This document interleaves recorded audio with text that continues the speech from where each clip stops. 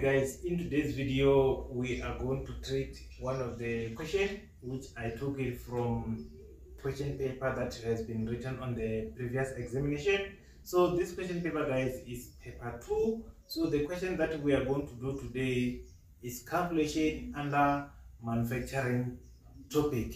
Okay, let's check the question together and go through it, then we're gonna simply answer all those questions. Okay, the information that we've been given, they said Sinclair own a separate factories that manufacture product according to orders received. There is no work in progress stock. Okay, and they said the year is ending 28 February. 1.1 indicate whether the following statement are true or false and write only true or false next to the question.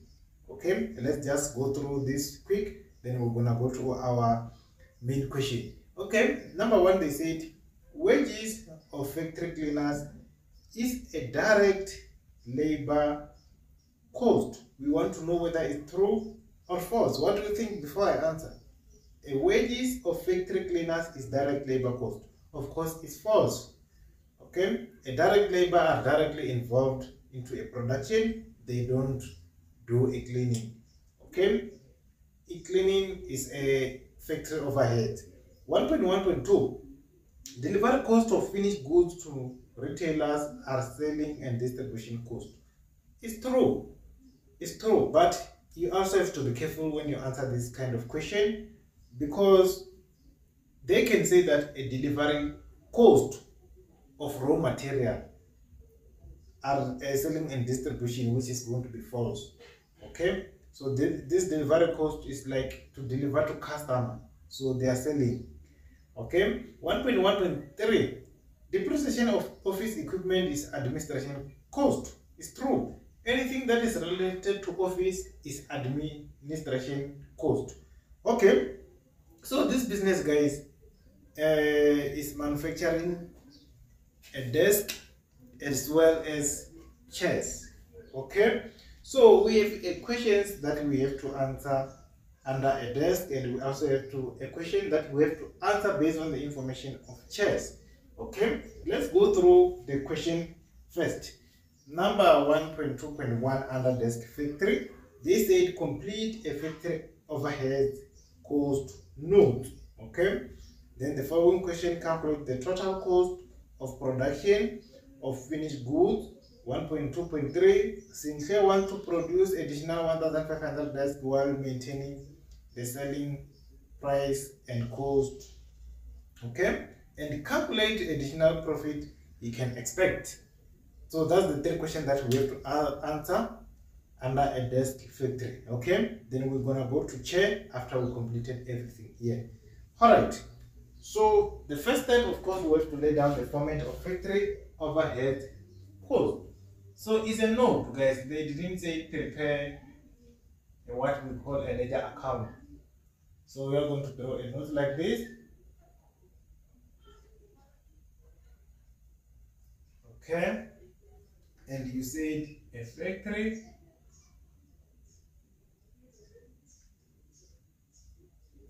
overhead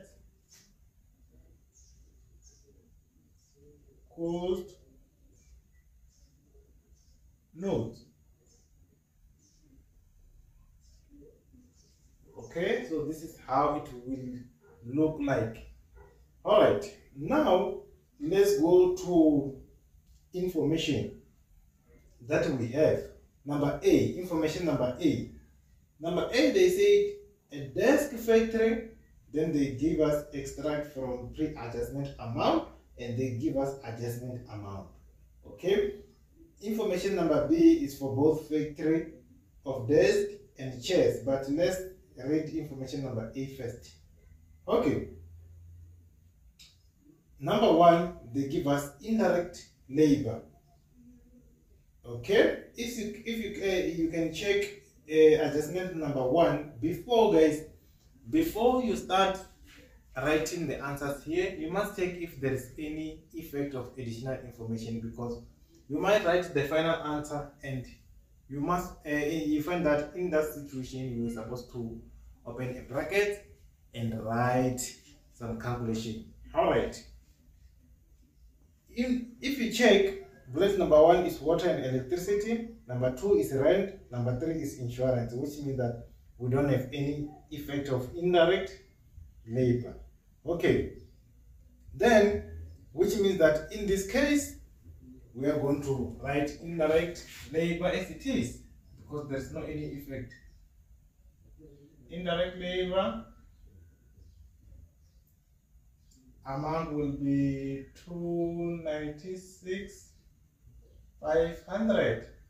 Okay, then the following one, they said depreciation of factory plant, okay, which is amount of 166,000. We didn't see any adjustment related to this one, which means that even depreciation, we're just gonna write the answer as it is.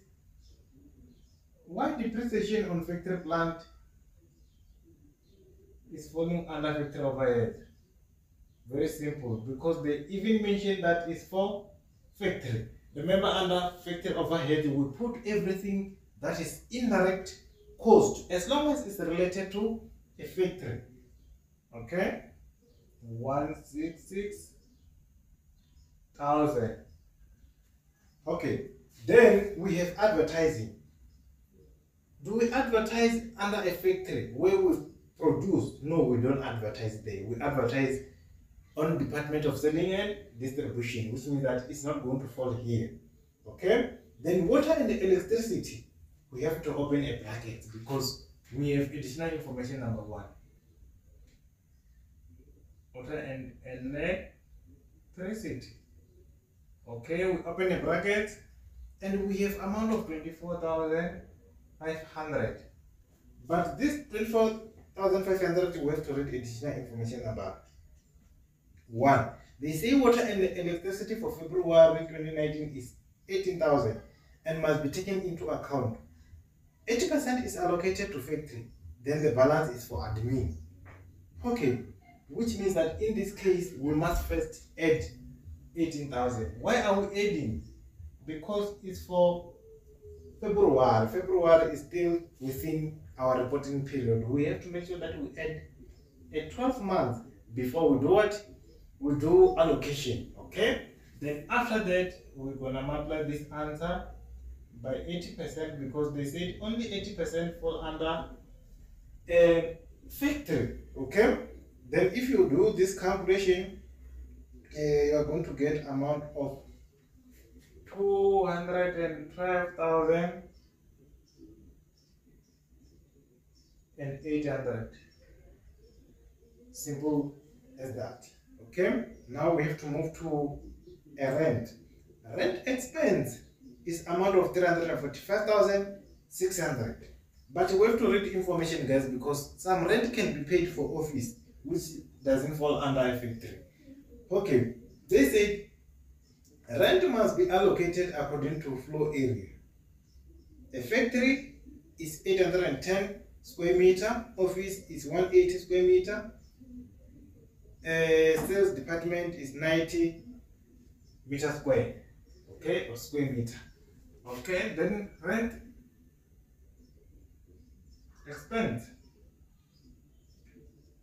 we have to open a bracket and say 345,600 multiply by, on top we put what we are looking for. We are looking for what? For rent for factory, which is 810. Okay, and on the bottom we put total of everything. If you add 810 plus 180 and 90, is going to give you a square meter total of 1,008. Okay, then after that you see 345,600 multiplied by 810 divided by 1,080, and it's gonna give you amount of 259,200. Simple as that. Okay, now we have to move to the next one. The next one, they said that insurance allocated to sales department is 12,600. They said this amount of 12,600 is allocated to sales department. Okay, and when we read the information number 3, they say 75% of insurance must be allocated to factory and the balance applied to sales department, which means that the one that we have, guys, the one that we have is not 100% amount because it's for sales department. Sales department, remember, they say that it's only 25%.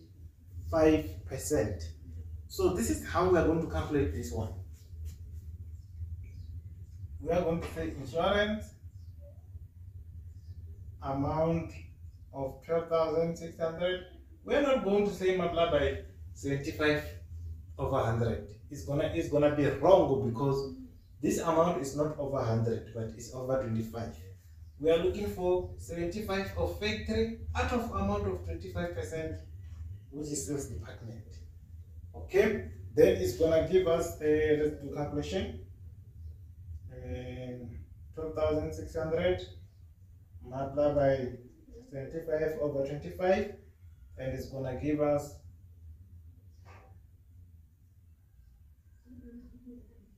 amount of 37,800. Simple as that. Okay, then the last one, it was a factory as sundry expense, which doesn't have any transaction. Okay, sundry expense, guys, and we're just gonna write it as it is. The amount is 12,600. Okay, then after that we don't have any further transaction. We have to calculate everything. You add everything from top until the last one, and you will get the amount of 1,018,000. Okay, so this is how we prepare effective overhead under this part. Okay, so we're gonna proceed to number 2. So guys, if you are learning something on this channel, thank you so much. I appreciate that you visit my channel. But if you haven't subscribed, guys, please make sure that you subscribe. It's gonna assist someone who need a similar help like you. YouTube, they're going to recommend it to more people if you subscribe, if you like this video, so that at least other people who are struggling with accounting, they will be able to find this video. Thank you so much, guys. So let's just proceed to number 2. Number 2, they want us to calculate a total cost of production of finished goods. Okay, so we have to base on the information that we have. So based on the information that we have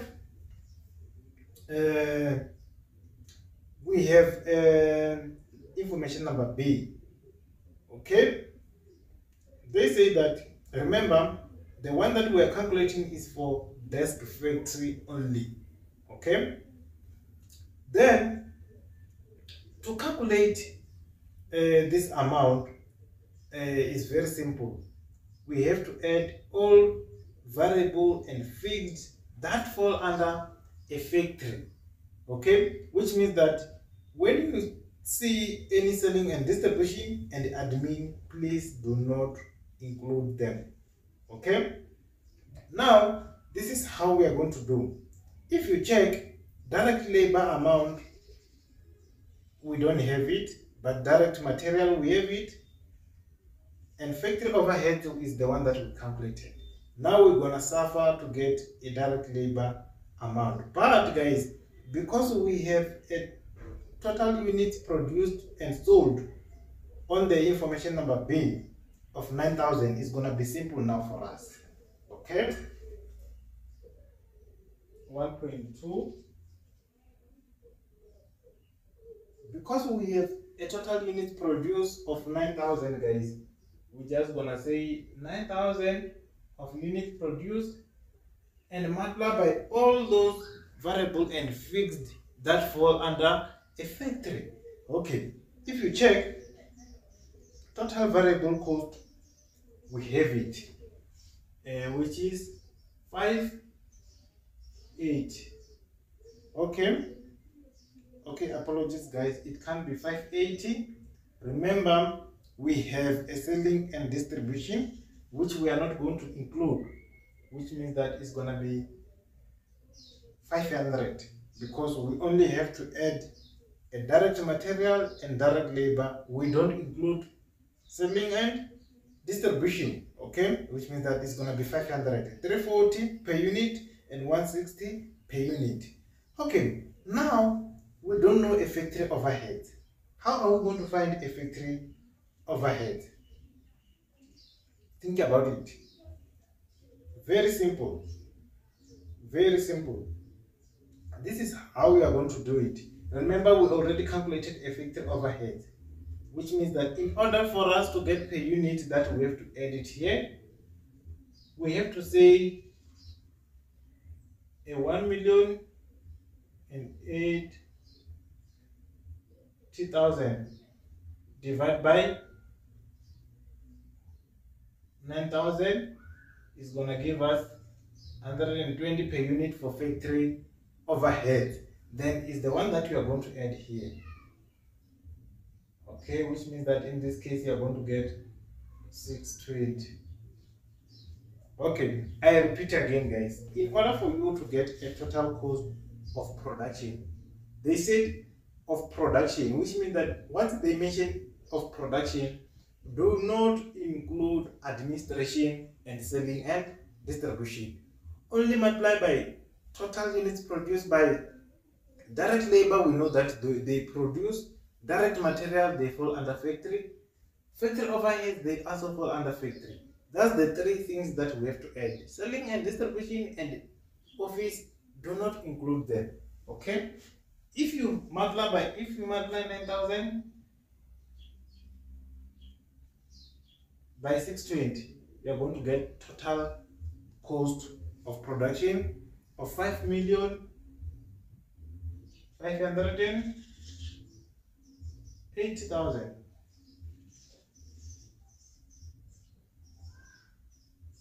That's it, and you will get a full marks for this, a full marks.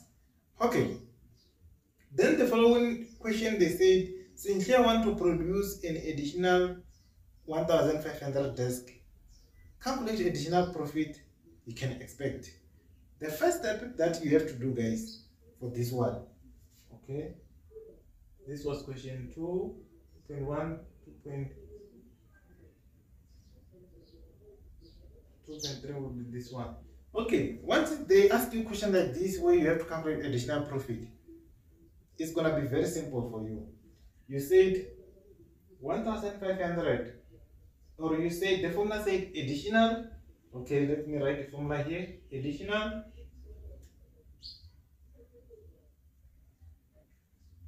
profit,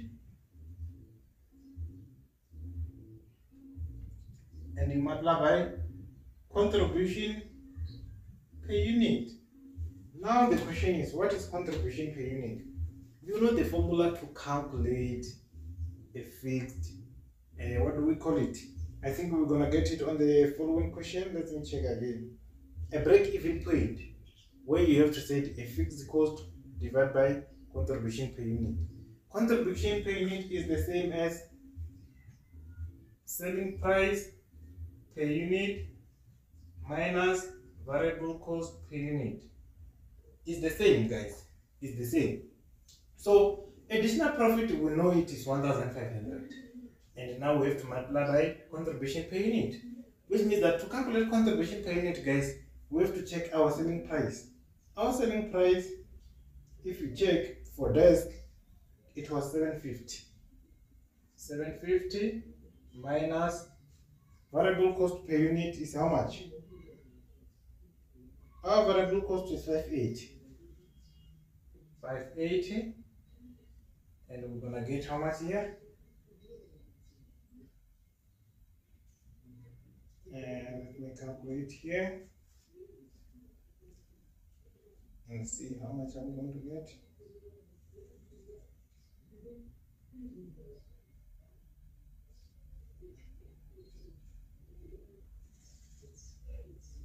Okay, we're gonna get 170. 170. So in this case, guys, we are not calculating number of units produced, which means that our variable must also include what? Selling and distribution. Okay, then now because we get our 170, we can now calculate our profit, which is going to give us 255,000. Okay, that's the answer for 223. That's the additional